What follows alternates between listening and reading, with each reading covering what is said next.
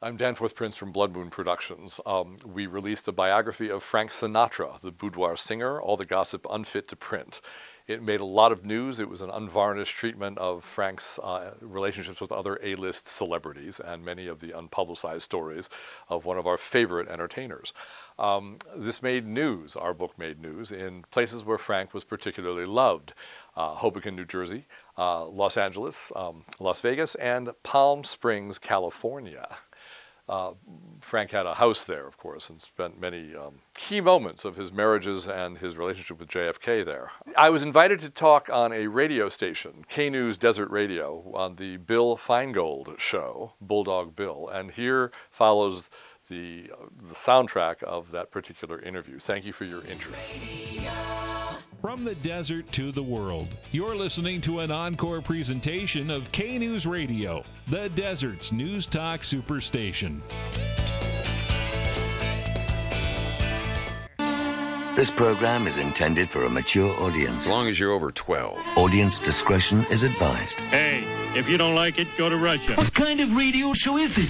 And now, ladies and gentlemen, he's a transplant from New York. Nothing good has ever come out of New York City. But now, for no apparent reason, he's spreading his sunshine all over the desert cities. Trust me, you'll be ignored like the busboy at Hooters. It's Bulldog Bill Feingold, Unleashed, on KNEWS Radio. Whenever you're near, I hear a symphony, a tender melody. 8:35 Thursday night, the Bill Feingold Show. I'm the Bulldog. He's Kevin Holmes, producing and co-hosting. Also producing and co-hosting. I need two producers, two co-hosts. Is You're getting Nick the big, Bill. intern? Oh, it only happened. Speaking of getting big, we have Danforth Prince on the line. He's laughing already. I know, Danforth Prince, who runs a fabulous company called Blood Moon Productions. And tonight we're going to discuss a very controversial book, Frank Sinatra, the boudoir singer.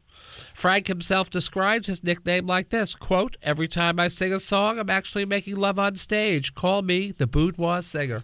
Welcome back to the show, Danforth. Oh, hello, Bill. It's awfully nice to be back. Thank you for having me. Happy holidays. Happy holidays. Merry Christmas to you, Danforth. Merry Christmas. Yes, it's very nice to talk to Palm Springs. Yes, and it's a little chilly in Palm Springs, but Well, you ought to see it in New York. Oh. I mean, it's the winter solstice, you know. I mean, we all should light bonfires and chant. And you're on Staten Island, right, if I remember? Yes, where you used to live, I remember. I never lived on Staten Island. Are you crazy? Are you crazy? You can keep the Statue of Liberty and the ferry over there, but no. Okay. Frank Sinatra, it's hot, it's unauthorized, and unapologetic. Frank Sinatra, the boudoir singer, and it's written by Darwin Porter and Danforth Prince. Now, Darwin, tell people about Darwin Porter, his background. Yes, how very nice of you. Thank you. Yes, I am something of a caretaker for this book. I'm president of the company that published it, Blood Moon Productions. Right. And I've been working creatively with Darwin for about 30 years on mainly lots of literary projects, including many of the Fromer travel guides. Mm-hmm. But Darwin is many-talented, and he was a entertainment columnist with the Miami Herald for a long time when Miami was rivaling Las Vegas, and Darwin moved in showbiz circles, and Darwin would talk to people behind the scenes. He would talk to showgirls, and he would talk to gamblers, and he would interview, I think he interviewed Meyer Lansky once, the great mafia don. Oh, boy. Okay. Yeah. And so he retains from those years of being an entertainment columnist, which was really his heyday. This was mostly in the 50s and the 60s and the 70s. Everyone had a story about Frank Sinatra, and Darwin recorded many of them like a what do they call that? A tabula rasa, like a sponge, like an intellectual just soaking it all up. He is blessed with a photographic memory, and he would return and make notes afterwards. And I'm digressing here, but one of his earlier books was a biography of Anais Nin, the diarist. And Anais Nin would evidently have lunch with Henry Miller and then rush back and record in her diaries everything that Henry Miller ever said. And then So in other words, Darwin Porter is somebody if you had lunch with, you had to watch what you say or it was going to wind up in a book. Well, it was very disingenuous at the time. I don't think anyone quite realized that Darwin was always the youngest person at any gathering. Darwin was the younger companion of a very grand patriarch of the American arts called Stanley Haggart. Okay. And Stanley Haggart was in on the early days of Hollywood. He was something called a Powers model. That was a modeling agency back then. He was with Mae Murray in the Merry Widow. He lived next door to Adela Rogers St. John's. And Stanley was, a lot older than Darwin at the time. And Darwin was advertised as Stanley's companion as being, quote, the youngest person who ever lived. And Darwin was like 17 running around having dinner with Margaret Mead. And Darwin would say, who is Margaret Mead? And they would say, you idiot, she's the most important sociologist who ever lived. And Darwin would rush to the library and read up on Margaret Mead and then meet her for dinner that night. So Darwin, if you want to relate it to Samuel Johnson and Boswell, you certainly can. Okay, that's good. But Darwin was writing as a muse, as a bright, plucky journalist. He was bureau chief of the Miami Herald in Key West, which, by the way, was the listening post for Havana. And when Batista's government crashed or collapsed, it was Key West that became the listening post. Key West is the closest place to Cuba. 90 miles away. And Darwin used to take the ferry boat every other weekend from Key West to raunchy, bordello-laden Havana to... I think he rented an apartment long term, but you don't go with an inquiring mind to Havana back in the 50s without coming back with vivid colors, vivid images, vivid memories, always associated with the movers and shakers of the time. And by the way, one of the most interesting chapters in that Sinatra book was called, I think it was Frank Does the Mobster Mambo in Havana. That's right. Darwin was really very involved with Havana and the crash of Batista and really interviewed government figures, artistic figures, very much in Key West when he was recording that. Well, let's talk about Frank. I think a lot of that stuff, a lot of Frank Sinatra's life was just on the cusp of many, many social movements. One of them certainly was the sexual revolution. He was also just on the cusp of the tabloid revolution. If Frank Sinatra had been alive and kicking today, everything he did would be covered in abundant detail in 50 different variations on the tabloids. But he, like JFK, moved with a certain impunity, never believing that any newspaper would ever actually examine very carefully his actions, his movements. And so we really have done a latter-day tabloid treatment of the life of the great star whose name was Frank Sinatra. Okay. Now my motivation in doing this is rather pure, actually. Wait, there's nothing pure in this book. No means do I, in my role as publisher and the man who helped make this book happen, I never, ever had the intention of dethroning Frank Sinatra from the perch that he deservedly occupies as a major artist, as a major talent in any way. I happen to live in Staten Island, as we indeed heard. Right. Yes. And Staten Island is just across the river from the Jersey Shore, Hoboken and Bayonne, and Frank, of course, was from Hoboken. Right. And we're right across the bridge from Brooklyn here, and let's talk about being Italian, and let's talk about Frank's links with the mob, if we might. Well, excuse me. I'm so sorry, Will. No, that's okay. No, you're just one Danforth Prince. I mean, we can go on forever. It's called Frank Sinatra, the Boudoir Singer. I have a question about the book, and then we'll talk about Frank's life. Thank you. Yes, I babble on. That's rather uncontrollable, I'm afraid. Excellent. I mean, he made a lot of women very happy. Very happy, I mean, it's although... very nice to look at a lusty heterosexual, and really making women... Now you got to be careful. And I think what's marvelous about that series called Mad Men, right. was that AMC, wasn't it? Yeah, Mad Men. It's still AMC on. did that series on Mad Men, and it brought home to a new generation of viewers a life in America that was pre-feminism. But of course, feminism righted many horrible wrongs in the way that women were treated, blah, blah, blah. And aren't we grateful for the great feminists of our age, Gloria Steinem, etc.? But Frank really operated in a pre-feminist era, and it is chronologically that was not all that long ago. If you consider that the Rat Pack was at its peak in late 50s, I think, if I'm saying that right. But the whole point of view is that, like, women were broads and men were there to call the shots, and Frank really did it his way. And I think that many of the conflicts that great talent called Frank Sinatra, many of the problems he faced in his two marriages with Ava Gardner and with then Mia Farrow was that he came crashing into a differing kind of mentality about what women's roles would be within the entertainment business and within a marriage. And so I think Frank's macho bluntness came crashing head-to-head with and Mia Farrow, who was a born-again flower child, who I think his sense of macho superiority or domination or whatever you like simply fell on deaf ears when it came to Mia Farrow. Now Danforth. Yeah. Danforth. Here's my impression. Now, of you Frank call me Sinatra. Dan, by the way. Danforth is so Dan. formal. I think my mother gave me a formal name. She wanted me to marry a millionaire. She gave me a snobby name so that I could, but I fooled her. You did. But we're talking about Frank Sinatra, the boudoir singer. He sleeps with a zillion women in this book, and I don't. Yes. Quiet! I want to bring something up. Okay, Danforth. Dan, are you with me now? Yes, I am. Yes. He sleeps a lot. They're not sleeping with him because of his good looks or personality. So we'll let the audience guess what Frank Sinatra, why these women. I mean, you quote Ava Gabor saying, "After a night with Frank, I ended up in the hospital." Now, here's my question. You quote a lot of people. How do you make these quotes? I was a history major. I couldn't quote Benjamin Franklin unless I heard him say it. Oh, that was reported to other parties who then wrote it in their memoirs or something. Okay.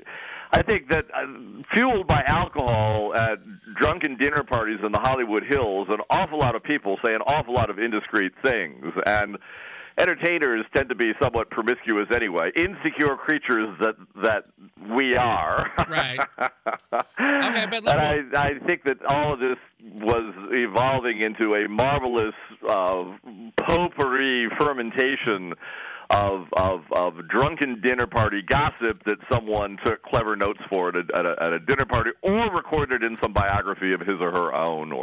Well, we have to take a quick break. When we come back, let's talk. I was just telling Kevin and Nick the intern that last night Robert... Hello, Nick the intern. How you doing? Yeah, Nick the intern, he's crazy. He's so happy that you're on the show. Last night, Robert Blake was on with Travis Smiley. Okay? Oh, interesting, yes. And Robert, on your show, really? No, with Travis Smiley on PBS. And Robert Blake is crazy. Robert Blake is out of his mind. And he said he got very annoyed at Travis Smiley, and all of a sudden he said to Travis Smiley, "Let me tell you something. When my mother was pregnant, if she knew Dolly Sinatra, I wouldn't be here." How's that? And that was on television. But let's go. When we come back, we'll talk about Frank and his career. Because, I mean, Frank Sinatra had a great, great career, but he betted like, I think, anything that moved. Well, yes, of course, we'll come back, and I'll be brief. But he also spanned far greater movements than the music industry. He really dabbled in politics. Yes. He really is like a litmus test of the tidal waves of change sweeping over what we call the American century. So, in many ways, he really does define the American experience in an amazing way. Well, we're going to come back with our friend Danforth Prince, now known as Dan Prince, and talk about Frank Sinatra, the boudoir singer. It's another outrageous title in Blood Moon's Babylon series. You're listening to The Bill Feingold Show, 94.3 KNEWS FM. 8:52, The Bill Feingold Show. I'm the Bulldog. He's Kevin Holmes. He's Nick the intern. And we have our friend Danforth Prince, now known as Dan Prince. And the name of the book is Frank Sinatra, the boudoir singer. Danforth, hello, you there? Yes. Oh, yes. Thank you. Yes, Bill. Hi. Yes, welcome back. Hi. It's a fabulous book. He had a great career. Frank Sinatra, obviously, he had a great voice. I mean, the teeny boppers loved him, and his career spanned 60 years or something? Yeah, I think so. Yes, something like that. And he was a politician in his own way with the Kennedys, and then they dissed him and he got annoyed. But do you have any favorite stories from the book that are sort of, G-rated? Well, we can make them G-rated. I think I have zillions of stories for the book. I think I like the easy fluidity that he showed in his political his climbing, his political climbing, his ability to make himself indispensable to whatever politician needed the votes of his fans at the time. His feuds with the Kennedys was almost like epic, and then his allegiance with the Republicans was a mixture of hurt feelings and opportunity that was, I think, really should be in all the history books. That's such a vague answer. Do I have favorite stories? God, so many. Talk about, Kevin's favorite person in the whole world was Marilyn Monroe. Talk about, because you never really hear about Frank Sinatra and Marilyn Monroe got very close. Well, that was one that comes to mind was Frank's competitive friendship with Joe DiMaggio, who was married to Marilyn Monroe, and the wrong door raid. I think it's an incredible story. Is that Joe DiMaggio one day became terribly jealous that Marilyn was sleeping with her piano teacher, a male piano teacher. And actually, she was stooping the piano teacher, and they were in an address that had a confusing series of entrances. And what happened there? Let me see. DiMaggio enlisted Frank Sinatra to barge into Marilyn's bedroom, or the music teacher's bedroom, and take pictures and use it as part of a divorce ceremony, or to kill the piano teacher, or to beat up Marilyn. And Joe DiMaggio got very possessive. And Frank, for some reason, got pulled into this, which one questions his judgment at the time, but God, maybe there was a lot of alcohol involved, or a lot of... There always was there. There always was. And I think that he didn't sleep very much either. I think he was an entertainer who survived on like 4 hours of sleep a night. Well, the Rat Pack, they stayed up all night. I mean, they all just night, partied. all the time. So they stayed up all night, very, very angry. They broke into the wrong apartment, and so they bashed down a door. And Joe DiMaggio, with, I think, a photographer and Frank standing guard, bashed in on a woman, I think her name was Florence, who was absolutely terrified. As she found herself photographed, her hair was in curlers, there was makeup all over her face. They snapped pictures of Florence looking horrible. And then it had all kinds of consequences. Marilyn was not caught in flagrante.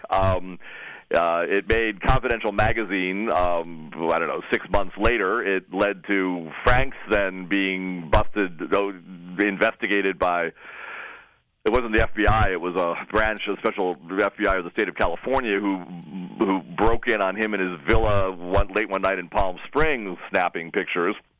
And it ended up in court, and Frank paid quite a lot of money. And it strained tremendously the relationship or the friendship between Joe DiMaggio and Frank Sinatra. It was called the Wrong Door Raid. And if you see the picture, which of course we printed a picture of that particular building in the book, it does have 3 entrances and a very confusing numeration system. And it was just a drunken brawl of a stupid, badly conceived plot that went bad in the night and embarrassed Frank, and in a later age, I think it would have probably got him jail time or something. Dan Prince, how do people get this book, Frank Sinatra, The Boudoir Singer? Oh, it's on Amazon. It's in Barnes & Noble. We're very lucky to have good distribution. We're a small press. Right. We are a very small press, but we've got good distribution, and if you just Amazon has it all over the place. Okay, it's called Frank Sinatra, The Boudoir Singer. What's the next book about? Who's it about? Is it about Kevin? Well, the next one, thank you very much for asking. We're doing a book on J. Edgar Hoover. We are paralleling the release of the Clint Eastwood movie, the DiCaprio Clint Eastwood movie, and doing a book on J. Edgar Hoover and Clyde Tolson, and the subtitle is Investigating the Sexual Secrets of America's Most Famous Men and Women. And the career of J. Edgar Hoover has never really been told in a way that is not afraid of the sexual content of the discoveries that was being made and concealed by the FBI through J. Edgar. Now, I haven't seen the movie, but I hear that Clint Eastwood really stays away from it. I mean, no, I think he treated it very delicately. I may go out on a limb here. I'm always very interested in the shared and common agreements that happen within editorial boards, if you like, or creative teams, if you like, or even in editorial circles. People will say, well, we've got to address the homosexuality of J. Edgar Hoover. How are we going to do it? And then parties A, B, and C all make their arguments for various forms of soft peddling that aspect. They say, oh, yes, he was indeed a homosexual, but we don't want to make it too blatant, and we don't want to frighten away mainstream viewers, and, oh, we certainly don't want to offend any critics. And so you get a watered-down version so frequently of these embarrassing truths that then don't really make anybody happy. Well, don't you water it down. We have to go to the news. Danforth Prince, have a wonderful Christmas. The name of this book is Frank Sinatra, the boudoir singer. If you want to know about Frank Sinatra and Jackie Kennedy and Mia Farrow, this is the book to read. It's amazing. Thank you very much. Thanks happy so much, Christmas Danforth. to all of you. Yes, happy Christmas, and we'll talk to you after the new year, okay, Danforth? Thank you so much. Thanks. Good Danforth luck. Thank Prince, you. you listen to the Bill Feingold Show, 94.3 KNEWS FM.